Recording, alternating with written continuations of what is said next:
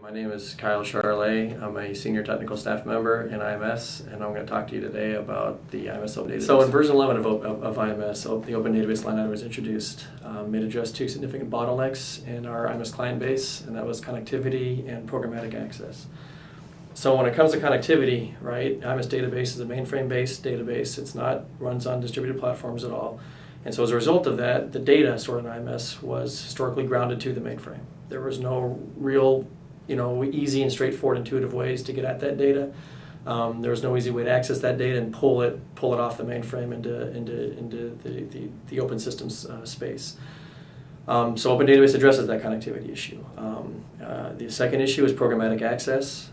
It's very difficult to programmatically access IMS databases. Certainly there's the DL1 programming language, but it's proprietary to IMS. It's not known to the world.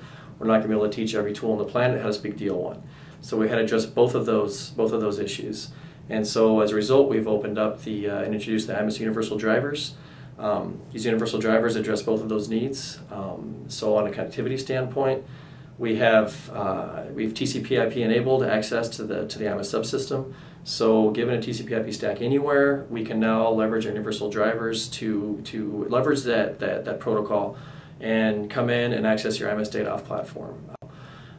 And so we've introduced three universal drivers. We have our universal JDBC driver, our universal DL1 driver, and our universal database resource adapter. The idea behind all of this was to have these drivers be a very exhaustive way from several different environments to access your IMS. So universal database resource adapter, that's targeted for Java EE runtimes, so specifically WebSphere application server, either for Linux, Unix, Windows, or for Z-Linux, or on z/OS. So we adhere to the JCA 1.5 specification, which means you can use the Common Client Interface or the CCI programming model, or what is really more desirable for our customer set is use JDBC and SQL.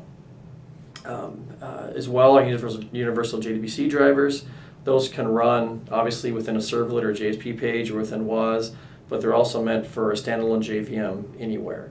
So you can run in CICS address space, an IMS dependent region, you can run in DB2 store procedure, you can run in just a standalone JRE on your laptop and use our universal JDBC driver to come in and access your IMS data using SQL. What JDBC also gives us direct inspection into IMS data now for tooling purposes. JDBC also introduces enterprise metadata exchange, and so it becomes very important for tools to do modeling and just to understand your enterprise assets. So we've also recognized the fact that JDBC and SQL, while they're industry standards, while they're very nice and easy to use and very intuitive, DL1 is still a major component of IMS, and so we did introduce a universal DL1 driver. What that driver does is it offers DL1 semantics, but abstracted several layers up into Java, right? So we have, it's really an object-oriented programming style. We have objects that represent segment search arguments as an example. So you manipulate those objects under the covers. Our drivers are responsible for translating that Java framework or those Java objects into the actual DL1 calls that ultimately get sent to IMS. That one of the values of the universal drivers as well is, as I mentioned earlier, they run in both Type 4 and Type 2 mode. Type 4 means that you can run off platform and open systems. Type 2 means you can run directly on z/OS and go directly to the data without needing to go through or leverage TCP/IP. The framework that they share is a common framework, so that applications don't need to be repurposed to run in Type 4 or Type 2 mode. All you have to do is change the connectivity properties. So the application business logic stays the same. And this also doesn't only, or not only does that relate to Type 4 or Type 2, but also the actual container that you're running in. So our drivers, for example, can run in CICS, they can run in IMS dependent regions, they can run in WebSphere. The application itself doesn't need to change based on the deployment characteristics. So our libraries have internal detection protocols where we detect the appropriate environment that we're running in and then build the appropriate DL1 calls out of the back end. I guess the net of all this is that from a business growth perspective, these drivers are allowing more and more flexibility to meet growth challenges and to access IMS assets. It's becoming more and more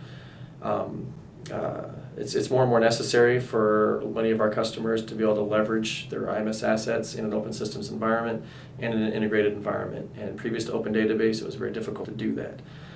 And so that's really what Open Database offers. And that's all I have. So,